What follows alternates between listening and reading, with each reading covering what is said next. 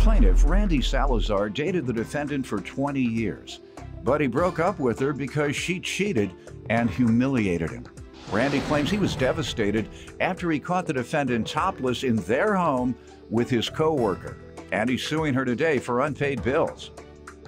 Defendant Tina Markov says Randy broke up with her 3 times during their relationship, and during one of those breaks, she did start seeing Randy's co-worker, but she insists Randy knew about their relationship. Tina's countersuing for emotional distress. Start with you.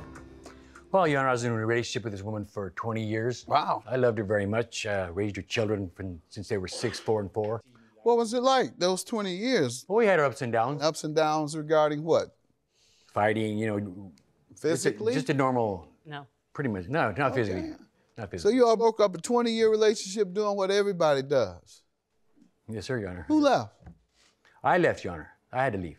Oh, you found you a woman. Who you kidding? No. No, I didn't. Am I right? Who he No, kidding? Go ahead, sir. What happened then? Well, That caused you to walk away. Why'd you break This up? woman's deceived me, lied to me, cheated, and humiliated me, Your Honor. Okay, you caught her cheating in the 20th year? Yes, sir. Well, 1996, she not really cheating on me this first time, but there was a time before that with a mutual friend of ours. He was out of a job. I let him in. I hired him. He stayed at our house where we resided. And one morning I woke up. Tina was beside me in bed. Went in the living room. Nobody was there. Nobody was up. I used to get up early to go to work. Went downstairs and found them hand in hand together, laying on the floor with her top off. She was had her blouse off. She was still in bra, but they were embraced, sleeping with each other on the floor. I was very hurt, deceived, like I said, hurt. I cried. What can I tell you? I mean, you know, how would you feel? I woke both of them up. I might have gotten violent. I woke both of them up, you know, to find out what was going on, and they probably wouldn't have. I would have prayed I didn't.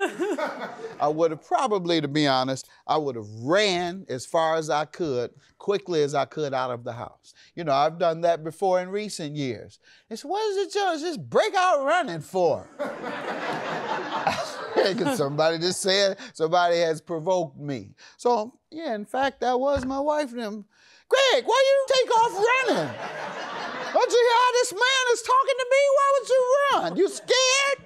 I said, no, I ran so that I can stay on television. Now,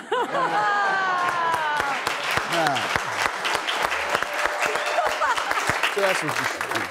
Any of you all listening, when something is happening that is so outrageous that it might provoke violence, just run. I mean, it's just quick as you can, just as quick as your head turn red. So let me get out of here. And run as fast as you can so that when your head comes back to you, you're too far away to come back and fight. So what did you do, though? Well, I woke them up and confronted them both, asked what's going on here. You got in a fight. It was a back rub. I did not get in a fight. I did not get in a fight. Tell me what happened. I told him to get out of the house. What happened, sir? We got in a fight earlier at the apartment. We were together, and he left me 3 times during this relationship. And this particular time that he left, I did get involved with this younger man, and we did have a thing. And then Randy and him became friends. He got him a job, and he did move in with us so that they could get to work together. And at that particular time, they did get into an argument over me, which it was a back rub, but I had relationships with him prior to him and I getting back together, because I did ask him to come back with me. Did you tell him that when he moved in with you guys? Yeah, he knew that we had things and a thing going for us. So yeah, it was. You knew they had been in a relationship? And they got in a fight. Didn't know till after the fact, sir. No, I told him I had a relationship And with what did he say when you told him that? They just got in a fight, and then they... No. Oh. Talking about when moving your ex into his house, you told him. Yep. I want you to know we were going together now. We did. We were dealing with each other. We did. You can put him in here if you want to. That's what you did. Plain and simple. One morning I woke up, Tina was beside me in bed. Went downstairs and found them hand in hand together, laying on the floor with her top off. She was had her blouse off. She was still in bra, but they were embraced, sleeping with each other on the floor. Defendant Tina Markov dated the plaintiff for 20 years, but he claims he broke up with Tina after he caught her topless in their home with his co-worker. What's you suing her about, sir? Go ahead, let's get to the lawsuit. Unpaid bills, Your Honor. Pardon me? Go tell me what bills. happened. I have a monetary breakdown to show you. Tell me what happened. While we were living together, sir, Your Honor, all of us paid the bills evenly. Her children, we all worked. We paid them equally. When I left and heard about the affair here, I trusted her. We tried talking, getting this paid off, trusting her that she would pay her bills while living there. The Xfinity bill was under my name, and so was the AT&T bill. I'd like to show you the monetary breakdown of this part anyway. What is it? Which bill? It's both of them combined. Okay. The cable bill, the total $895. June of 16, there's an outstanding balance. It says $194, but is that her share? That is, no, that's part of it, sir. Total? That's part of it. That's the previous balance, sir, Your Honor. What is her share of that? Remember, you all would split the bill. $895 since May. I have all the bill breakdowns. And it says, please pay immediately. $336.40. The new charges were $370. And you divided them by 5, sir? The $336.40, yes, Your Honor, was for 4/16 of this year. She didn't pay that until June of 2016. There was a new charge of $370.90 for a total amount due of $707.30. Everything you're telling me, has it been divided by 5? No, it has not, Your Honor. This so is just total you bill. want me to do the math? And is the total amount $1,531 you're suing for? Has that been divided by 5? No, Your Honor, it has not. There was an early termination fee of $630 that I had to pay that when I left the house. Let me hear from you, ma'am. You're not yes. being clear at all. Go ahead, ma'am. What do you want to tell me you owe, if anything? Actually, on the cable bill, we had to go down to Xfinity together and sign off on it together and show our IDs, because he was adamant to get off the account because he didn't want anything in his name anymore.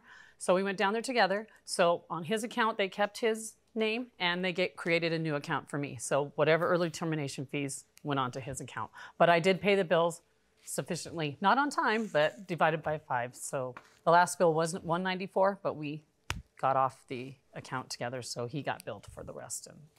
Okay, you Yep. got off the account what month? He moved April 2nd. Okay.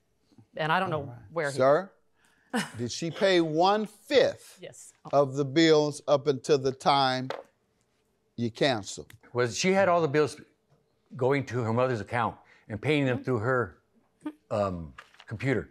She has my Social Security number. She knows everything about my bills. That's Her kids were giving her money as well. How much do you believe you owe on the cable bill, if anything? I believe I owe nothing, and if he has a problem, a dispute, he should take it up with Xfinity and AT&T on both accounts. Because after I was Or cut off, explain this case better to me and Right. show me how the total amount for whatever he's claiming the fee is divided by 5. What's your claim for the cell phone bill? Unpaid bills, sir. I have the bills right here from What's your claim for the cell phone bill, sir? $636. For what months, and is it divided? What is From May 16th, which was $195, June 16th, which was $198 on their part, the four lines, and July 16th. Okay, for ma'am, did $243. you have cell phones on in his name? yes, we got him disconnected on July 29th. All right. Do you owe for that? I have a text messages for you here, sir, Saying what? stating that he was going to pay the $750 on the bill, and he did. And by On your behalf? And yeah, on our, let you off the hook I have it totally? documented on cell Hold phone. on, sorry. I'll ask you what I need. Sorry. Yeah. I apologize. All right. He told you he would pay all of the balance due on the cell phone bill. Yep. And he told you that by text. Yes. I have Read texted- it, It says- where you believe he's telling you you no longer have to pay him. Okay. I said, we got off the account. You're officially off everything. So if there's a problem, let me know. He said, okay, I'll see what's up and give you a final answer just for the sake of me paying the $750 of the final phone bill. You said you were, and I said, you said you were taking care of the bill, the final bill, and I'm sorry. And that was the end of the day. Let's see what you have. You have anything? She interprets that as Yes, sir. I you had to said make the you would pay arrangement. for the final bill. I had to make arrangements, like I said before. I understand. We're talking about her, your communications with her. Defendant Tina Markoff dated the plaintiff for 20 years, but he claims he broke up with Tina after he caught her topless in their home with his coworker. Let's see the text you just read off, ma'am, and I'll see what right date here. that is. And then we'll see what you have after that date asking for your money. Because she gives me text messages that she has interpreted as you telling her she doesn't owe you anymore. Plaintiff to defendant. Okay, I'll see what's up and give you a final answer, just for the sake of me paying the $750 final phone bill. I don't really understand what that means, and she's just holding on to those few words, you know, That's correct. that you gave, which are a little confusing. You have anything after July 29th where you asked her for money? And I can see her response. Yes, I do. It's about the Comcast bills, Your Honor. Let's see what you have. That's what you're asking. Leave me alone. It's pretty stupid. Okay, here we go. He says it's on this sheet somewhere. Because I believe you're a sincere man. You know, I know you've went through a lot, and I'm just going to try and find it for you. It seems like you're having a hard time. All right. Then you go back on that an hour later. And then you say, did you take care of the Comcast bill? You took care of the Comcast bill, didn't you? And then you say, because it's a big one. Yep. And then you say, why did I get the bill? She says, don't know, don't care. I have my own account changed that day. Yep. You say to her, Tina, you owe that bill since March. She says, my A. And you say, it's your A, all right. And she says, sue me. Then she says, you say, huh? She says, leave me alone. I'm blocking your number. Nowhere does she admit to owing you. But I believe you are owed some money and just don't know how to present your case. I really do. But unfortunately, the law doesn't allow me to do that. Counterclaim for emotional distress. Okay. For harassment and How do you harass you? What do you do? calling me names. And I have a witness and I have a letter I have from multiple my times son. too, Your Honor. Did you say any nasty words What? to him? Yeah, one. You better hope that yours is worse. Otherwise, I am going to grant him his claim. That's okay. Because you will have deceived me. You will have deceived me. Let's see what you have. Let's see what you have. Is this the one I have for him? Yeah, that's great. Otherwise, I'm gonna view this as deception and grant him his claim. You're super deceiving, he says to you, hypocritical. B, did call your name. I mean, really, are you satisfied now? You're the one that cheated, lied, and deceived me, and now you're still over me? You really believe I deserve this? Oh, well, what this indicates is that he really does feel that you owe him. He's pressuring you for it, and you are not saying, I don't owe you. You've never said that once. You say, good luck. You're not gonna have a phone. You say all sorts of things related to not paying him. Therefore, I'm going to conclude that you have perjured yourself. Thanks for the evidence. Judgment for the plaintiff, your claim is dismissed. Thank you, Your Honor. Thank you.